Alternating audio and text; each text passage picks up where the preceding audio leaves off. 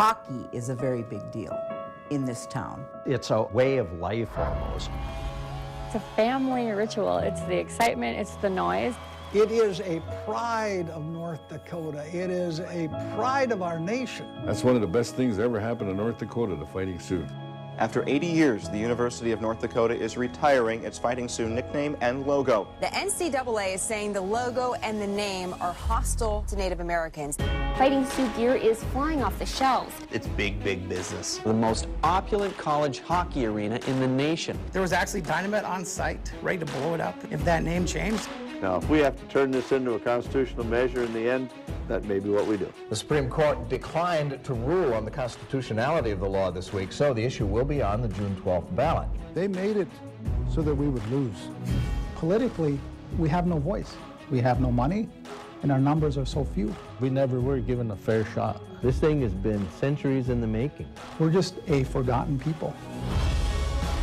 I've never seen anyone discriminate or hurt over the name and logo. I was against the logo before I even knew there was a logo. This is the right of the people to be heard. The new nickname will be the Fighting Hawks.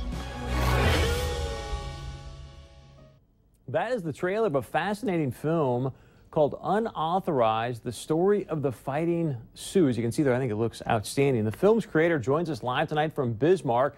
His name is Matt Fern. Matt, thanks so much for joining us. We appreciate you doing this. And, man, obviously I've only seen the trailer, but it looks outstanding. I guess what I'd like to hear from you is the inspiration and the genesis behind this movie. Well, thanks for having me, Chris. I'm North Dakota, born and raised. I do documentary films in Bismarck. I've always done short films, 2 to 3 minutes, and I was looking for a bigger story to tell. And the Fighting Sioux name and logo had quite a story.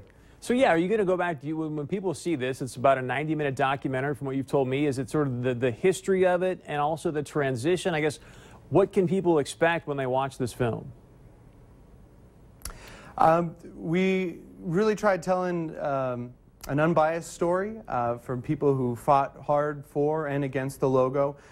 We go back to the history, all the way back to when University of North Dakota was founded. But right now the film is not fully complete. It's only about 75% complete. And so that's why we launched a Kickstarter campaign to help get us the rest of the way there. Which, by the way, you can find that at fightingsiouxmovie.com. fightingsiouxmovie.com. We can bring that up so if people want to go support you. Here's an opportunity to do that. You know, one of the things I really enjoyed, even just from the trailer itself, is you clearly got both sides, both points of view on this topic. As you were going back and doing the interviews, doing the research, what stood out to you the most? What was the thing that was like, wow, I had no idea about that? The first thing that stood out was how passionate everyone felt for it against. In Bismarck, I really wasn't too invested in the logo. I just kind of heard about it in passing. And when we actually went out to Grand Forks, Spirit Lake, Standing Rock to do interviews, everyone's passion just really came across. And the other thing that surprised me was how long this has been going on. The main controversy with the NCAA has been going on for about 10 years, but people have been fighting for and against this logo since the 1960s.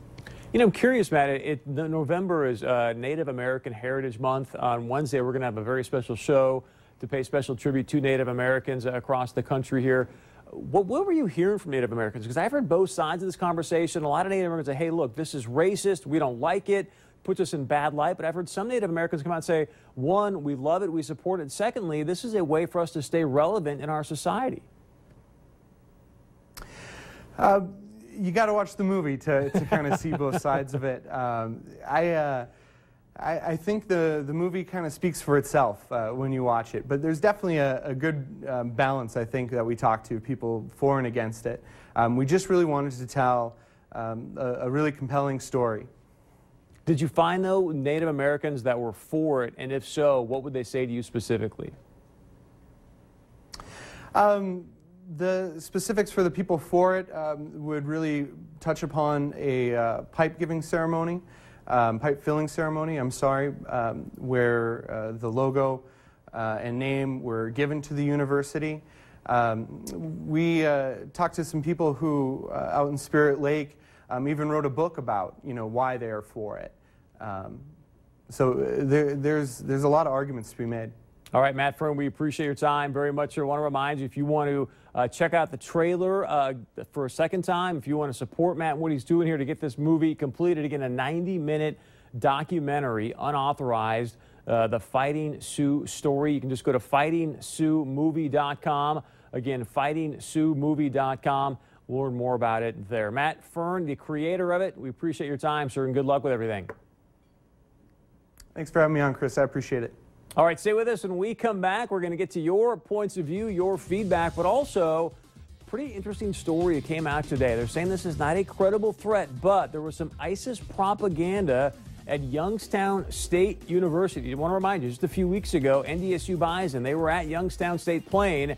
Wait till you see this propaganda. And as we know, there are imminent threats all across the world. Is this one credible or not? Plus, join our conversation. Let us know your thoughts on the Fighting Hawks, the Fighting Sioux, UND getting snubbed. Very easy to do.